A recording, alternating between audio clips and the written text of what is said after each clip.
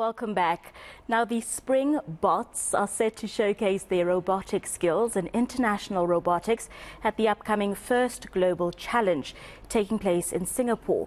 The non-profit organization aims to boost youth participation in global science, technology, engineering and mathematics. Over 160 countries will gather to build robots while raising awareness about global problems and technological developments.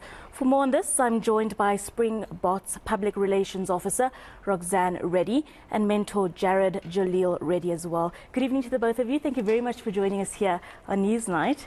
And thank you for also bringing in some of your robotics. It's very exciting. But let's start by talking about, Roxanne, the SpringBots and what this is all about. So thank you so much for having us here this evening. The SpringBots is a non-profit organization that aims at upskilling the youth on STEM education, as you mentioned. The SpringBots was actually formed after my eldest son, Mikhail, went to Washington, D.C. in 2017, and he competed in the inaugural First Global Competition. He came back with a passion to upskill the youth on robotics and to spread what he had learned with students that don't get exposure to this. So since then, we took it upon ourselves to form a non-profit and to spread this knowledge to the youth that don't get exposed to it. Up until now, robotics has been a sport for kids that attend private schools. And kids that don't, they don't know about robotics and they're not exposed to it. So let's expand. I don't know, Jared, if you can talk as well on the actual challenge and what the robotics competition and challenge is all about. How does it work? So every year we have a robotics competition called FGC. FGC is First Global Competition, that's what it stands for. And every year we focus on a new challenge from the United Nations Sustainable Development Goals. And these challenges basically are the main challenges that we face in today's society. And this year we're focusing on hydrogen horizons. As we know, energy is something that is very scarce and something that is heavily used in all industries in our country and globally. So this year we're focusing on looking for a new sustainable fuel, which is hydrogen. And our robot will simulate separating hydrogen and oxygen atoms. As we know, hydrogen is something that is very abundant, as though we have oceans and we have lakes and we have dams. So this year we'll be focusing on using hydrogen and using that to power different energy sources such as cars, such as we can help ESCOM with load shedding. And we really do believe that hydrogen is the next fuel that we're going to use in the future. And this competition is not a competition that's mainly focused on winning. This competition is something about competition, and competition is a word that the first organization actually made, because yes, we are competing with 190 countries across the world, but we're doing it with the common goal to benefit the country, benefit all the countries in the world. And we really do think that this year we are going to do well in the competition and work well with the other countries. So exciting. So these are two of the robots that you've brought in tonight. Talk us through what is happening here, because I have no idea. So let's just start off with our main prize. This is our Madiba robot. So in 2018, we took this robot to Mexico City and we finished 5th in the world.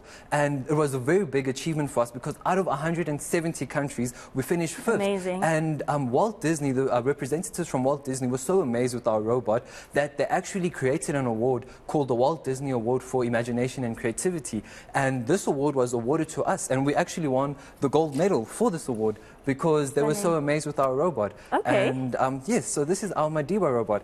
And the robot that we see on the floor is the robot that the team will be taking to Mexico City. This is the new one. Singapore. Yes. Okay, This is the new one, the one that we made this year. And the team made it under the guidance of myself and my brothers, who are actually mentors in the team.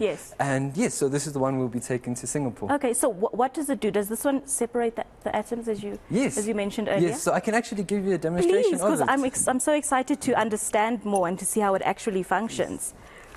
So we just started up here. So yes, so it drives normally like any other robot.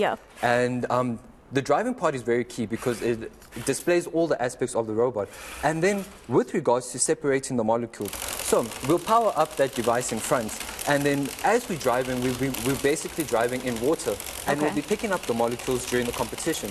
And then once we have enough molecules in the robot, we then power that down and then lift this up, because we'll then have to deposit it into different stations. And then that's how we'll be separating the hydrogen and the oxygen, because the hydrogen will be collected inside the robot. Oh my gosh, Yes, how long and how much studying and what goes into creating something like this, and to make sure that the mechanism works correctly and that it functions as you would like it to function? Because on such a big stage, you don't want anything to go wrong, right? Yes, so talk to us about what goes into the planning, the preparation, and the skills involved in creating something like this. Yes, ma'am. So as we know, the SpringBots was created in 2018, and it's been a 5-year journey for us to gather the knowledge in order to build a robot like this. But the kids that we get in our robotics team are from underprivileged communities, and they know nothing about robotics. So we teach them, like my brothers and I, as the mentors in the team, we teach them robots, we teach them STEM education, science, technology, engineering, mathematics, AI, 3D printing, and using that knowledge and that information, we are capable of building a robot with kids that don't know anything about robotics within 6 weeks, and it's a really amazing achievement that these kids are capable of doing this. It's so exciting, because I can really see your love and your passion for this. So thank you very much for the work that both of you are doing. Roxanne, coming back to you, let's talk about the interest that these young children have in STEM. Are you seeing that there's an interest? Are we needing to give them a bit of a push? What has been the interaction so far? So I think there's definitely an interest in STEM. A lot of the kids that join, they want to be engineers, they want to be pilots, they want to be astronauts. Yeah. But even in saying that, robotics doesn't discriminate. You may not be a STEM enthusiast, but you may be a marketer. You may be able to fundraise. We don't turn kids away. So if you have a skill that you can add and you can benefit the team with, you can join in robotics. But definitely, these kids need a push. We have been on a drive for the past 5 years to push STEM education, and I think we've come really far. We know that AI and coding has been introduced into our government schools from foundation phase, so we've actually come a long way, but definitely there's still a gap, and we see that robotics is something that many private schools offer. And definitely, we still need to push STEM education. But thank you for the work that you are doing in introducing it to children who wouldn't necessarily have that opportunity. So when do you guys leave quickly? And how do we support? How do we make sure that you guys have all of our support? So we leave to Singapore on the 4th of October. We return on the 12th. And you can support us via all the social media platforms. We have an Instagram page. It's SpringBots South Africa. We have a Facebook page, also SpringBots South Africa.